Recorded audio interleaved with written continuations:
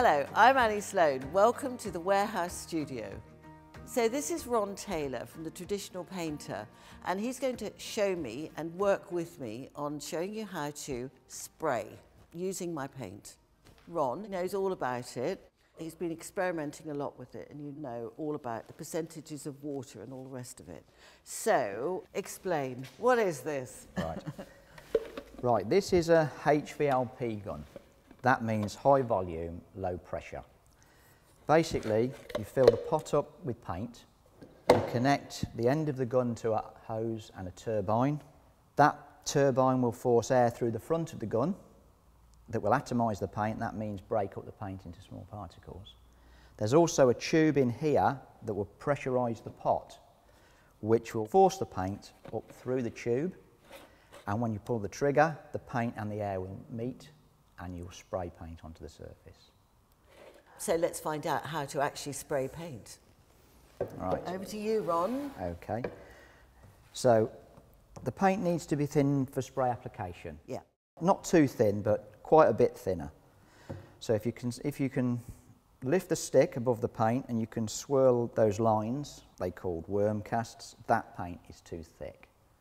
That is one of the things that people don't realise, that my paint is thick, but you can add water to it. That's the whole point about it, that you can do thin, thick, spray, washes, textured, all sorts of things. That's one of the great beauties. Okay. Okay, so we add the paint to the pot. Yep. We don't want to go too full, about just over half full. Okay. We add the water slowly. We don't want to go too thin, right, straight from the start. Right. That's still too thick, so we're going to put a bit more water in there. So you would never say, I've just got to add quarter or whatever. You would just go adding until you feel it's the right amount. And how do you know when it's the right amount?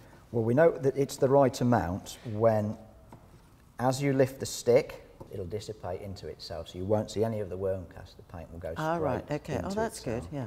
So actually, if it's a pot that's been open for a while, you'll find it's got thicker. So you'll have to add a bit more water there. It's not quite thin enough, but we are getting there. The paint is disappearing. Oh, yes. The worm casts are still there, but they disappear quickly now. Yeah. But you want to get it so there's no worm cast at all. Or almost none. If there's Yeah. if it's a little bit, that's fine. But okay. Anything thicker, the paint will come out and splatter. Right. That's so interesting.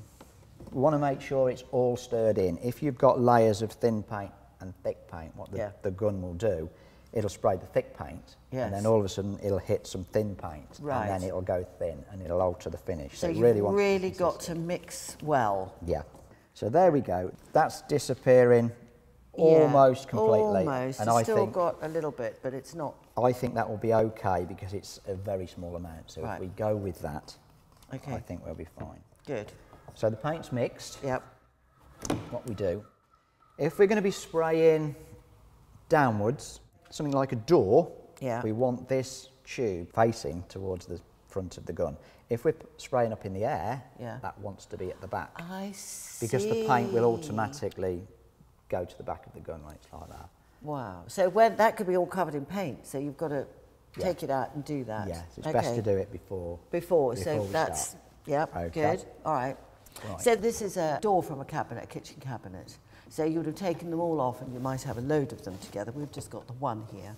It's really important with a kitchen cabinet to clean it, because it could be, if this has been up in a kitchen, it could be very oily and dirty.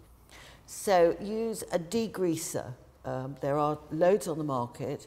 You can just use soapy water as long as you make certain you get everything off. So don't have any residue. So we've got the paint all done, and so now what's the next step? Right, we fit the cup to the gun. It's best to do it like this, rather than trying to do it up in the air. There's a chance we could spill it. Yes. Make sure it's fairly tight. It hasn't got to be super tight. Right. But it wants to be tight. Yeah. Okay. Then we connect the turbine to the gun. Yep. If you're right-handed, the angle wants to go that way. So yes, there's an angle that way, so that goes that way. So that's away from you, and if you're left-handed, obviously, it wants to go... You turn that round. The other way. Doesn't want to be down, because it'll get in the way of you.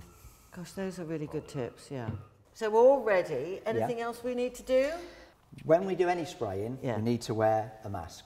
Yeah. The airborne particles are quite dangerous. They'll get into your lungs and they can cause breathing difficulties later on. Yeah. Right, so we'll put that aside till we start spraying. So this is what they call a bleeder gun. The air's going to constantly come out of the gun at all times. It's called a bleeder? A bleeder gun. Okay.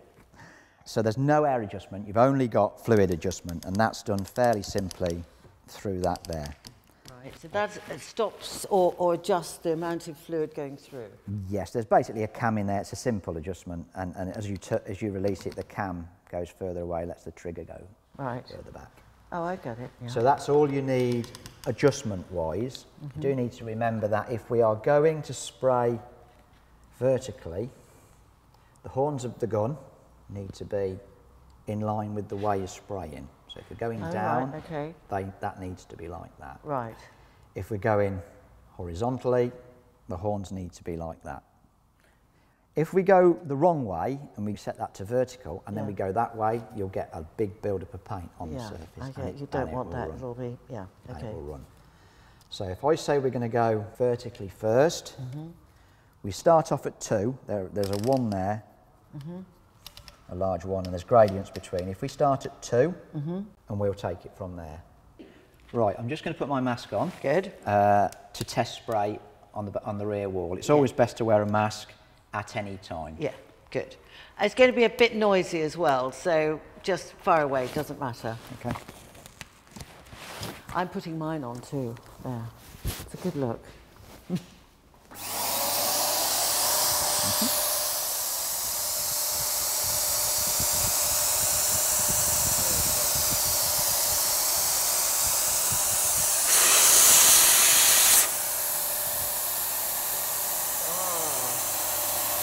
So that's a long finger.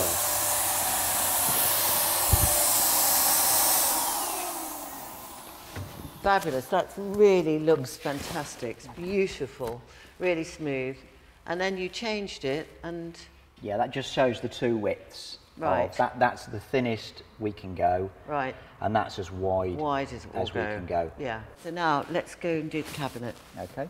What we remember when we spray in is we want to get a line of paint down, and then we want to overlap it 50%, which means we aim the horns of the gun at the last line, and then everything will get 2 coats. If we just spray in lines, you'll get misses along where.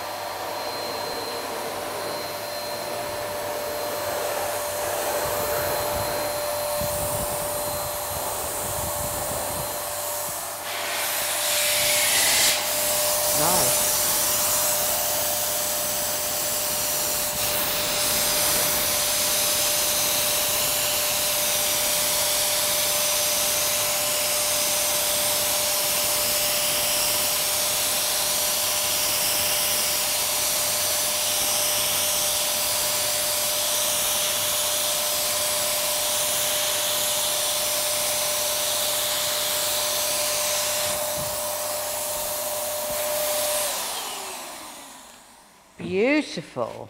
Love it. So for some of you sharp-eyed, you'll see that actually this is quite stipply. It looks stipply. It doesn't look completely smooth. What would you say about that?